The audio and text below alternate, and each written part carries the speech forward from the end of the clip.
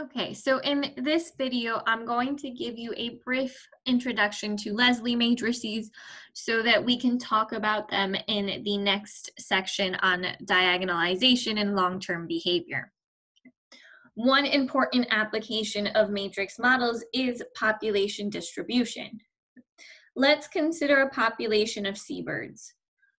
Let P1 of T be the number of newborn birds, P2 of T be the number of one-year-old birds, and P3 of T be the number of two-year-old birds at a time T, which is measured in years.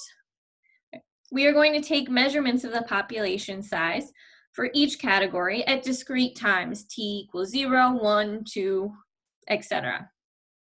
We can keep track of all three age groups at once using the vector P of T with components P1 of T, P2 of T, and P3 of T. Now, over a couple of years, we collect some information. Only 1- and 2-year-old birds are capable of breeding, and on average, each 1-year-old bird will produce 2 chicks per year, and each 2-year-old bird produces 1.5 chicks per year. Also, each year, 40% of newborns and 30% of 1-year-old birds survive. No bird is going to live beyond the age of 2. Our bird population therefore satisfies a system of equations. We can get the number of newborns 1 year later by taking twice the number of 1-year-olds plus 1.5 times the number of 2-year-olds. That's giving us the number of new chicks. We can also get the number P1 of T plus 1 of 1-year-old birds 1 year later by taking 0.4 times the number of newborns from the previous year.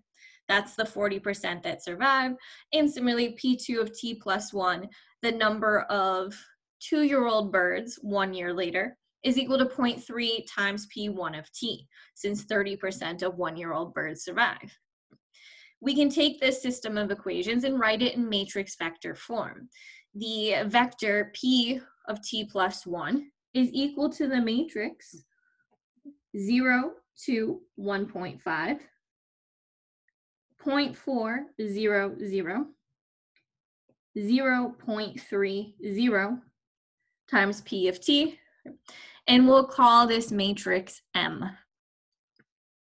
M is an example of what's known as a Leslie matrix. In general, a Leslie matrix describes how a population that has been divided into various age groups transitions over time using its birth and survival rates for each of the age groups. For example, let's consider now a population of insects that's been divided into 2 age groups, juveniles and adults.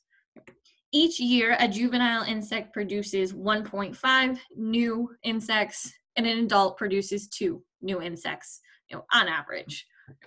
And 8% of juveniles survive to adulthood, while no insect lives beyond 1 year. Let's find a Leslie matrix for this scenario. We'll divide our insects into the 2 population groups, juveniles and adults.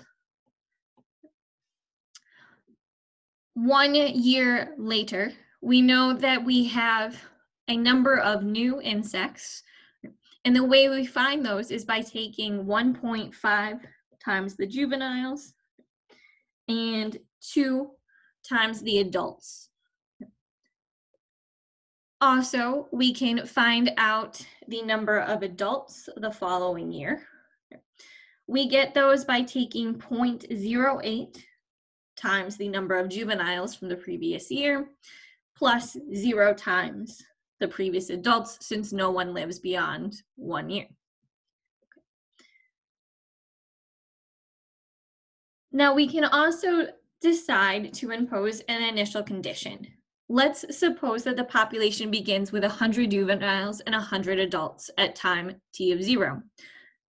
That is, we can describe the population by a vector P of 0, which is equal to 100, 100, with the first component representing the number of juveniles at time T equals 0, and the second component the number of adults. Notice that I'm being careful here to keep the order JA the same as I used for the Leslie matrix.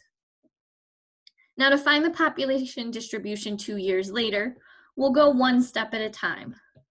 First, finding the population 1 year later by taking our Leslie matrix times the initial population, 100, 100. Multiplying out, we have 350 and 8. So 1 year later, we should see 350 juveniles and 8 adults. The population distribution 2 years later will be the Leslie matrix times the previous population distribution, P of 1, or 358. Doing this matrix vector multiplication gives 451 juveniles and 28 adults at the end of 2 years. And you could continue using this pattern to find the population distribution K years later. And in the next series, we'll talk about how you would find the population distribution for very large K.